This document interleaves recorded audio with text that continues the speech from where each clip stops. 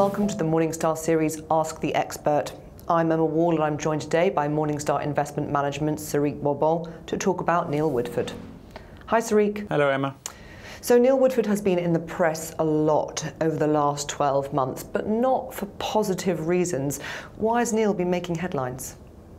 Obviously, the headlines have been related to his performance and the fact that a couple of his holdings, some of the high-profile holdings he's had, have been in the press with some negative news surrounding their businesses and their share price falls. And are these the type of companies that Neil normally holds? Because his performance over the last 10 years has been pretty impressive. This seems out of character. So I think there's two things. I mean, one, Neil has a tremendous track record. He's been investing for about 30 years. And you have to think that he has invested in generally undervalued companies for a very long time that have been different at different points in time. So, at the moment, he's got about a third of his portfolio in companies more exposed to domestic UK economy. And obviously, these are under pressure in general. But it has happened in the past that he has had exposure to actually some similar names that he has in the portfolio now, such as when he had some exposure to some of the Babcock, some of the Top Styles, etc., in the late 90s, early 2000s, and also in the early 90s, 91, 92, 93, in the midst of the kind of recession. So he has had similar positionings to certain names like this on the domestic side before. The second aspect is obviously mistakes. And obviously some of the high-profile stocks that have been reported in the press, have been, in some cases, mistakes, and Neil has acknowledged some of these mistakes. The important thing to remind ourselves is any fund manager will make mistakes in their portfolios when they select stocks. Generally, we say, the best managers will get about 60% of their stocks right versus 40% wrong.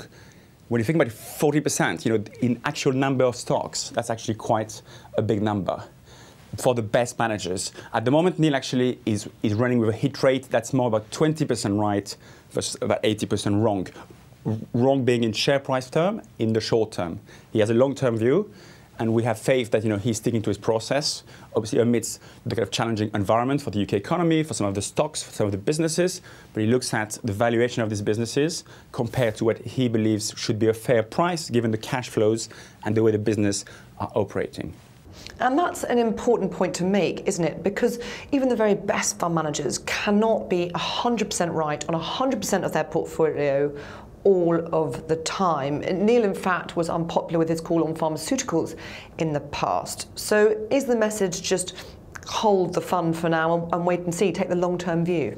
Very true. I think it's important to remember that the performance pattern of Neil's fund in the last 12, 18 months is not dissimilar to what has happened to his fund before. He obviously underperformed significantly in the rebound in 2009, 2010. He also lagged massively in 2009 until the kind of beginning of 2000 when the tech bubble burst. So he has had similar extent of underperformance. You look at the share price movements of some of the stocks down 50, 60, 70%. This is not very dissimilar to some of the stocks he held, for instance, in tobacco in 1999. Some of the big tobacco stocks of today were down 40 to 60% in 99, for instance. So what, in your opinion, as a fellow shareholders, should investors in Woodford Equity Income do? So in my opinion, investors should stick to the fund. It's very often when performance is very challenging, when a fund manager is under pressure, that you should stick to it, as long as that fund manager, you believe, is doing similar things. In terms of process, obviously his investment team is very much unchanged, his process is very much unchanged. One, he's taken a macro view before, very different to the market, generally has been proven right.